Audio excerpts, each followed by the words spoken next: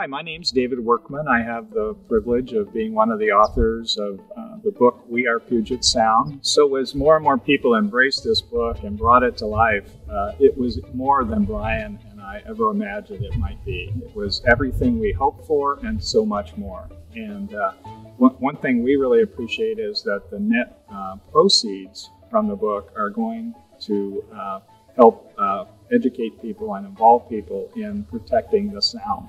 All of our ecosystem that is part of our lives. Welcome here to the Billy Frank Nisqually National Wildlife Refuge. It's an amazing place, and this river and this delta are the least disturbed of the large estuaries on Puget Sound.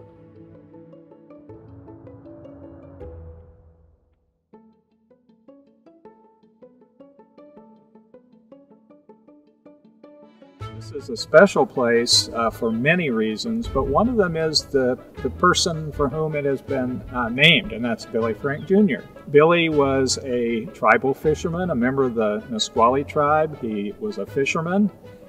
He worked hard and fought hard to be sure that our Native American fishing rights were respected and honored and supported, and they prevailed.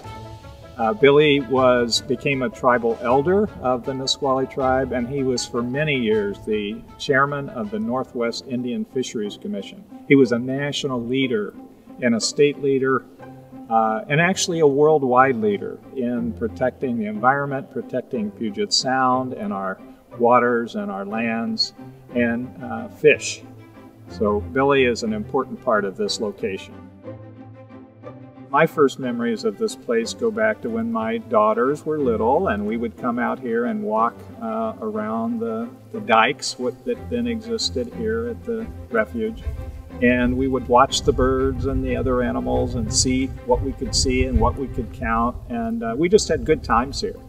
And then they would come out with their school classes and youth groups, and it was part of their lives. It's been part of my life, and it's just a wonderful place to spend an hour here watching the animals, watching the birds, and see what they have to say to us.